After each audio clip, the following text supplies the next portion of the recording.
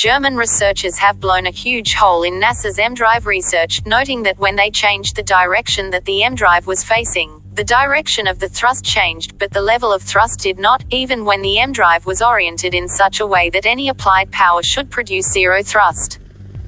This clearly indicates that the thrust is not coming from the EmDrive, but some electromagnetic interaction, the researchers wrote in their paper.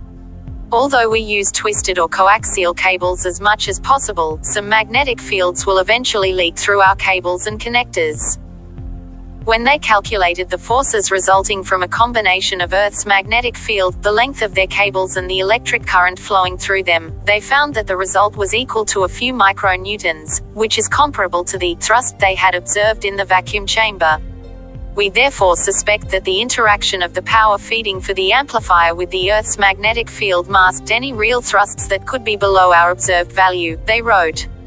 In a future test, the researchers said they planned to add new metal sheets to the setup that would shield the device from these unwanted outside electromagnetic influences.